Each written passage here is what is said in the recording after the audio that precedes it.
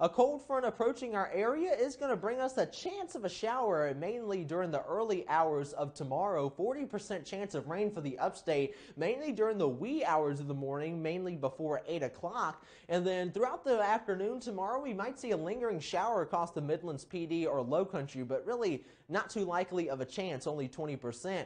Mid 70s for the upstate, and then upper 70s and potentially lower 80s for the eastern half of the state. Now, it's all thanks to this cold front that's off to our west. It really doesn't look like a slight chance of a shower based off of this look, but once it hits the Appalachian Mountains, watch it just die out. The mountains really just suck out all of that moisture from the storm system. So by tomorrow morning at 6 o'clock when you're starting to wake up for work or school, it's just a spot shower here or there. It's really not too much to it, and it's going to continue to fizzle out and die out as we head throughout the early hours of tomorrow morning and into early afternoon, and that cooler air is going to start to funnel in behind that cold front. It's not going to change our temperatures too much. It's only going to be about a 5 to 10 degree temperature drop throughout your Thursday and into your Friday, but another system starts to roll in by Friday. So while we're clear on Thursday, some more clouds are going to start to move into the area by your Friday, and that's really when we start to see our temperature drop move in as that second system comes in. So we do see some 60s for your Saturday and Sunday,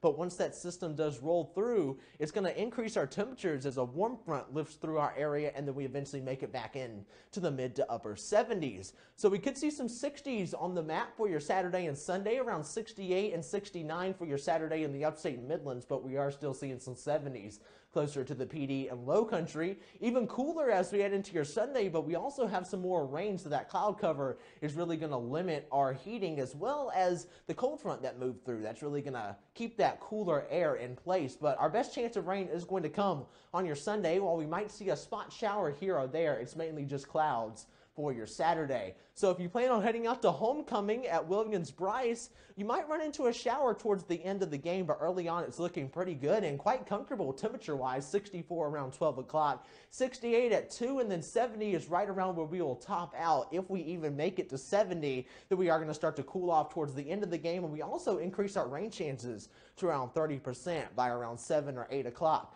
on your Saturday night at Williams-Brice.